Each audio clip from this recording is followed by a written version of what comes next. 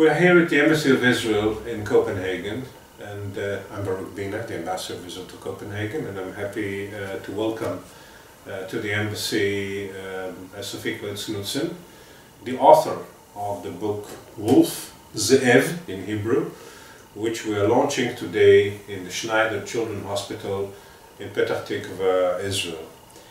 And so I'm happy that you are here, and I want to give us all the opportunity to get to know you a little better and to get to know the book a little better. So please tell us a little bit about yourself. Where should I start? Should I begin at when I came to Denmark, or I can perhaps first say that I was born in Belgium in the northern side in Flanders many years ago, and 20 years ago I met my Danish husband and moved with him to Denmark. And I work at the University of Copenhagen, where I teach academic English, all sorts of different courses, presentation techniques, academic writing, reading techniques, and so on. And in my spare time, I write books. When I have time, when I can sit down and devote my time to it, then I write books. Mostly children's books, right? Only children's books. How many have you written so far? I have written 3 so far. The first one is fairly unknown. It was a story about elves. It's very nice and cute, but it never became very famous or anything. The second one, Wolf, became a bestseller in Belgium and Holland. Yeah, what prompted you to write this book, The Wolf, I mean? Is there any particular boy or girl that you had in mind while you were thinking, devising this plot, this book? Well, the reason why I wrote this is actually quite ordinary. I was asked by my publisher in Belgium to write about a problem in society. But I had the manuscript lying in my drawer because I had written it for a completely different reason. I had watched a television program on the Danish national TV, which was about the children cancer ward at Rigshospitalet, the hospital here in Copenhagen. And this was back in 2009, I think, and I was extremely touched by that program. They showed images that I will never forget. And when I had watched that program, I had very young children at the time, so it really grabbed me by the throat. I had to do something with all those feelings, and so I decided to write a story. I wanted to somehow help, and so my way of helping is writing stories, telling stories. And so I wrote the story, and then a couple of days later, my publisher called me and said, could you write a story about a problem in society? And so I sent them this manuscript, and they said, this is brilliant, this is what we're going to use. And then the ball started rolling, and that's basically how the story came alive. And that was the original version in Dutch, in Flemish, right? Yes. And what brought you to the idea, what gave you the idea of translating into Danish? Well, initially I had absolutely no idea what was happening in Belgium, because the book was just out there in Belgium and Holland. And then suddenly, a year after it had been launched, I got a phone call that I'd won a first prize. Wow. A very nice first award. I had no idea that the book was such a success in Belgium and Holland, because the publisher wasn't really very communicative. But it turned out that I had won that first prize, so I had to go to Belgium and celebrate. It was like a mini Oscars for books. And then I thought it would be really nice to perhaps also translate the book into Danish and to publish it here in Denmark. And so that idea started to take shape, but it turned out to be very difficult. For years, 2 years and a half, I think, I knocked on doors, spoke to people, publishers, and asked whether they were willing to help me to launch the book here in Denmark. And that turned out to be really difficult. There was actually nobody interested in publishing it and then not having a part of the financial cake. So that was really hard, until I met the first key person, which was 2 years ago at a Christmas party at the university. I sat next to a colleague of mine who I did not know, Susanne, an associate professor in Danish. And I started talking to her about my dream to translate that little story, but very powerful story, into Danish. And she was listening, she was really, really quiet. And I said, I can't find anybody interested. Either they don't have time or they want to earn money on it, and I would like to have the profit uncut for a Children Cancer Foundation. And so after a while she started to get tears in her eyes, and I thought I had upset her, but I had not. She said, Sophie, you are not going to believe this, and this is really strange. This is, you know, one of those coincidences which is really, really strange. She said, my son was at that cancer ward that you wrote about, exactly the one that... At Leeds Hospital? Yes, the one that gave me the inspiration to write about those children and that place. And she said, my son was there, he's 16, and he spent a considerable time there struggling for his life. And then she said, a week ago, only a week ago, I went there and we needed to get the final results and see whether he was completely cured again. And she said, when I walked into the hospital, I said a little prayer, because if he was completely cured, then I wanted to somehow pay back. I wanted to do something. And then she said to me, and now you sit here next to me, I've never met you before, with your story and your dream of translating this book. She said, you're the answer to my prayer. Indeed. And when somebody says that, chills run down your spine. And so together we translated the book, and actually a large part of the book, and I actually think the conclusion as well, the conclusive part, was translated exactly where my inspiration came from, because she had to spend numerous afternoons with her son still afterwards at the cancer ward at the Leeds Hospital, at the hospital in Copenhagen here. And so the book actually got finished there, the translation got finished at the source of my inspiration.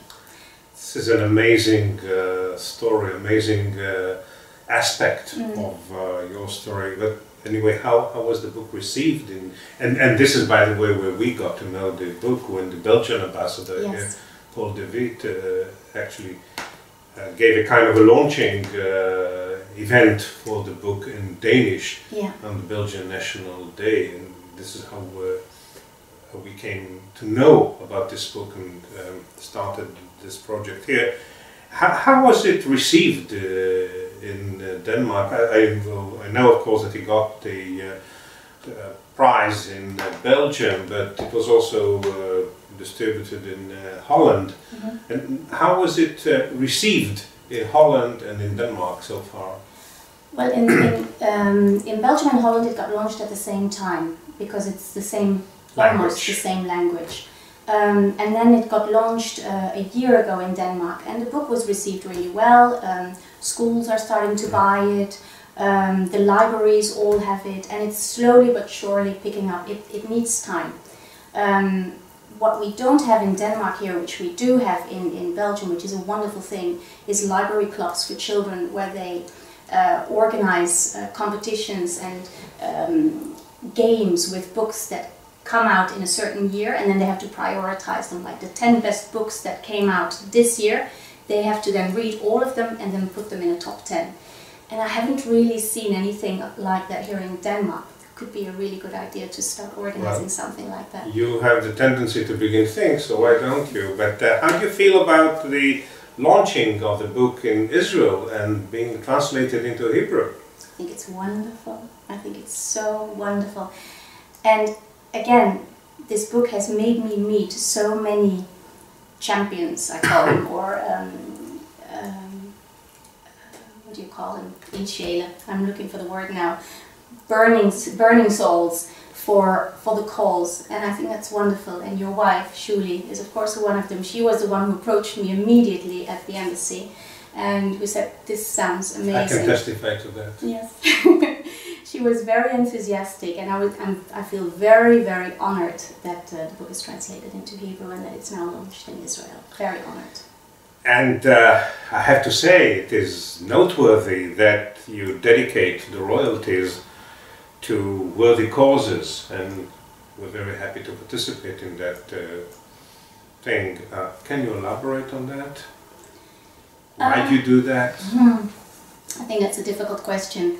The book was initially written because I wanted to get my story out, and the story is there because I'm not a researcher, so I cannot find any medicine to fight cancer. I'm not a doctor, so I can't help them. I don't have a lot of money, so I can't give loads of money away. So I try to help perhaps with a little story. And I think the story, even though I say so myself, I'm very proud of that particular story. I think it's a, even though again I say so myself, I think it's a wonderful story. And it really, it can really support a child in difficulties. I think not only in terms of cancer, but also if, for example, they struggle with a completely different problem, like, I don't know, divorce at home or anything like that. I think all problems can actually be tackled by this way of daydreaming, like what I think you call him Adam in the Hebrew version, don't you? Like what Adam does in the book. He daydreams and he imagines he's a hero. And I think something like that can help children to overcome problems. And that was initially the reason why I wrote the book, the story. And then, like I said, I had no idea that it was a huge success. And that, that project that I had in mind of launching it in Denmark for the Children Cancer Foundation, the profit all going to the Children Cancer Foundation, only took shape when I knew that it had been so successful in Belgium and Holland, because otherwise I don't think I would have had that idea. And so I just did it, and I think it's nice. It's my little gift to the world. Well, I want to take this opportunity really to thank you, Sophie, of course, for writing the story, but also the Schneider Hospital here, where we're having this launching event today. The Care and Publishing House for facilitating this dream to come true in Hebrew. Of course, the family of Bonnie Sofer, who unfortunately succumbed to cancer about 1.5 years ago, and his family made available the funds needed, and my older friend, Professor Elisha Baltov, who is not only an excellent eye doctor, but a gifted painter who made available the illustrations for this lovely edition. Your next book is about, it's a Viking story. Mm-hmm. This is thrilling. I attended the launching in your house, and I thought the plot was fantastic. Can you tell us a little bit about your new book, The Viking? Well, this book is about a Viking boy who lives around 1000 after Christ and who goes on expeditions to England. We know those expeditions were not very peaceful. And he is very different in the sense that he is the son of, half-son of a god. So I mix Viking history with Viking Nordic mythology. And it's again for children, probably between 12, 13 years old. And well, let's see what it becomes. It's a completely different story than that one there, but so was my elf story. So it's different things that I write about, things that touch me. Thank you. That was really interesting. Any special message to your Israeli readership, Sophie? Well, I hope that the book will be welcomed really warmly in Israel. I'm sure it will be. And I hope that the story will make a big difference for many, many children. And of course I hope that it will be sold a lot, so there will be an enormous profit. And then perhaps I also hope that it will maybe be translated into many other languages. You know, that this will be the beginning of a snowball effect. That would be really, truly wonderful. And that children from all over the world can be helped with the story. Sophie Swerts Knudsen, thank you. Thank you for coming here, and thank you for all your work.